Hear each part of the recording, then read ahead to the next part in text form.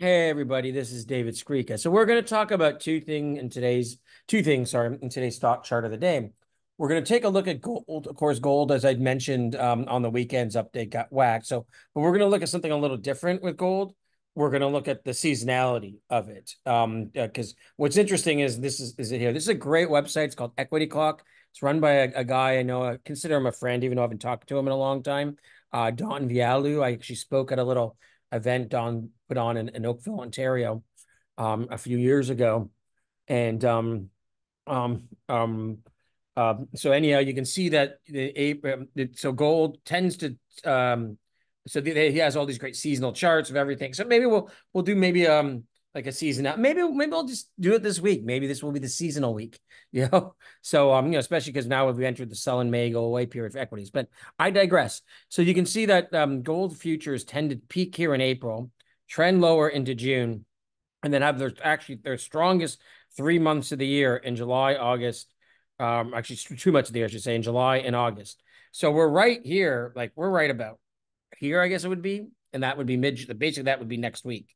So we could be in this bottoming. So maybe gold can see a little more weakness, kind of break that short-term support, shake people out. I'm not too worried about this support level because maybe has a sideways consolidation. But I think if we do break the support, it'd be something like what happened in October. We'd get probably maybe another week of selling.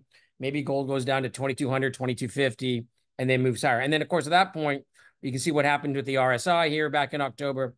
That would probably happen here as well, and that'd be a real buy signal. And I think that's a good thing because, again, the gold stocks basically went straight up, for most of March and April. So they probably need some kind of consolidation. And I know many of you probably don't have the positions you want to, and you could use that weakness to add to your positions. And because gold stocks were so beaten up, etc., even if there's a drawdown in the market, I'm not as worried about them. Remember, and one reason gold stocks crashed in 2008 was because they had basically gone up with the market from 2003 to 2007. Well, that hasn't been the case. Okay, in the last few months, yes, but gold stocks have really lagged the market since 2020, 2021, when the market, has had this huge move to new highs.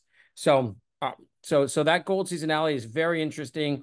We're now entering this here. So I would definitely look at whatever your favorite gold stock is. If it's a large cap or you just want to buy an ETF, definitely would look at it here in the coming weeks. We can see how this seasonality kind of plays out here. And let's face it, it's played out to the T here. There's the April top, now the decline into June. It's like totally played out. It's pretty amazing.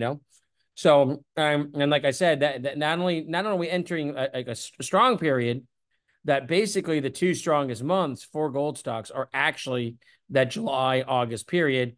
January, February is close, but July, August tends to be the two strongest of them. And then there tends to be a consolidation usually in September, October, and then a final move higher into the end of the year and actually into about that March to April period.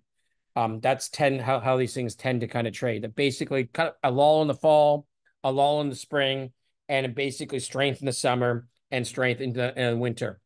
That's usually how gold plays out. So this isn't technically one of my sponsor companies, but it has to do with the sponsor company. Palisade basically was involved in some kind of lawsuit. These kind of things happen, and basically they're going to basically issue this company a whole bunch of newfound gold, 2.8 million shares of newfound gold, and actually 3.6 million. So that's not like a huge deal. Newfound gold, I think, that's just over 1% of the float. So I think it has about 250 million shares outstanding, if I'm correct. It just plays a part because, of course, Palisade owns a bunch of newfound gold. And we can see Palisade has actually rallied on the news. So Palisade is interesting because it is a holding company. There's really no pure junior funds out there. But because juniors tend to be so small and illiquid, it's tough for a mutual fund or a closed-end fund to own it. So Palisade is a way to do it. And of course, it's Colin Cattell's deal. So it owns the deals he owns. It owns Nevada King, it owns Newfound Gold, it owns a Golden Planet, which should at some point, I would assume this year, with Gold Strong come out trading. And they announced a buyback a few months ago. That was his big move up here. And what's interesting, though, this is still trading at a big discount. I think over a 50% discount to its NAV. So essentially, you're like, it's a way you're buying newfound gold, which is about an $800 to $900 million market cap. You're buying newfound gold at like a $400 million market cap, essentially.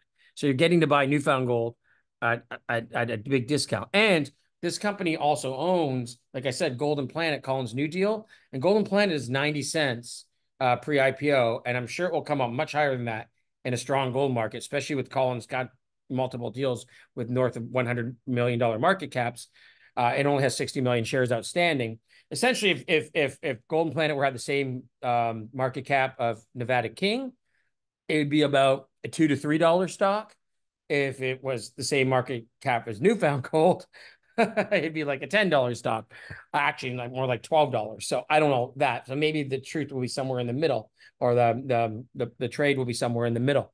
But this is like, again, an excellent way. And again, if you're someone who can't do these deals, you're not accredited, or you just don't have the capital to do it, or don't want to do a pre-IPO, again, my price in Golden Planet is 90 cents. So it'll be a way to buy. I'm sure their prices as well, probably some of it even lower, because usually the insiders get in, even lower prices. So newfound, at the minimum, though, you're going to get in at 90 cents. And it's a way to, again, to participate in, say, buying the pre-IPO in Golden Planet and buying some of Colin's other deals. And usually what happens in a bull market in these things is, you can sit $1.60 at the bottom of the market. This thing was trading at probably a 3/4 discount in NAV.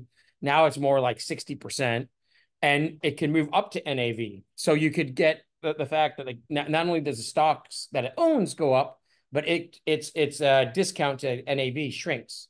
So I'm going to leave it at that. So that I think that solving that lawsuit was very positive right now. And again, it didn't really cost Palisades any money. They're just basically issuing shares in Newfound Gold. And there's a 4-month lockup period too. So these shares won't hit the market right away. So, and like I said, when we were looking at Newfound Gold of having like an $850, $900 million market cap, $14 million worth of shares, it's not really that big of a deal. So I thought I'd just leave it at that. Gold seasonality probably tells us that we could continue to see weakness here for the next few weeks and then move higher maybe later until later in the year. So I'm going to leave it at that. And I hope everyone's enjoyed this. Yeah, I think we'll make this a seasonality week. We'll look at the seasonality of some bonds, stocks, maybe some other commodities. It'd be fun to do, and kind of promote my friend's Don's website here. And because Don is a great guy. He actually has an ETF that trades based on this seasonality trade. And he's a really nice man, and a good person. So we're going to leave this here, and that's it.